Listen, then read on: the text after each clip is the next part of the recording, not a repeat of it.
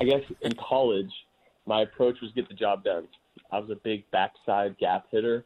I try to drive everything in the right center, go with the pitch for the most part. Now in the pro ball, I've had to shift a little bit to try to do more damage. So I would try to pull the baseball a little bit more. But honestly, with all the advanced scouting and knowing the pitchers and all that kind of stuff now, it's a lot easier to go up there and have a plan against a certain pitcher. And I'd say my approach when I get into the plate is I am hunting something out over the plate and trying to stay inside of it.